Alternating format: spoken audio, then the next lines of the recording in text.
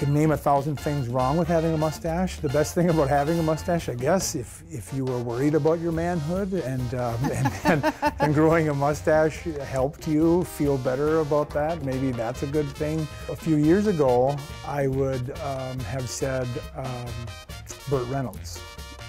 However, I was compared once to him, and I might have been something to do with your show. And so I don't know that I could compare myself to Burt, and he recently passed, so just I'll respect him by not comparing myself to the way he was able to carry out a mustache. Tom Selleck was always a fan favorite. You don't see him a lot anymore.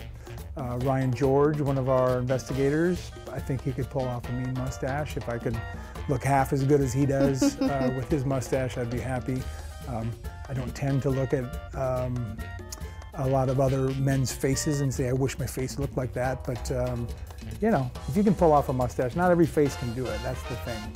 Not every face can pull off a mustache, and so it's a unique look to be able to get away with it, I think. I can't tell you how many times I put my hands up to my, and it's a struggle not to do it here, how many times I put my hand up to my face to just push the hair out of my mouth and out of the corners of my mouth, because right now, as I'm talking to you, I can feel them just tickling my upper lip. Do you know which king in a deck of cards does not have a mustache? Oh, what a great piece of Three do, one does not. Really? Yep. I would guess, because there seems to be a thing about this suit, is King of Hearts. You are correct. Yeah. Do you know what country Movember originated? It's not America. No. The French are always up to goofy stuff, so maybe I just kind of assume it's France. Well, I'll give you a hint. Yeah. One of your officers is pretty close to the country. Oh, in Australia? Australia. Really? Okay. Which popular band gave away cardboard mustaches with its album? Not an American band. Oh boy. Four members. Beatles? The Beatles, oh, yep. Okay. The Sgt. Pepper Lonely Hearts Club. Yeah. I can't think of the guy's name. I can picture him. Was he in the Talented Miss Ripley?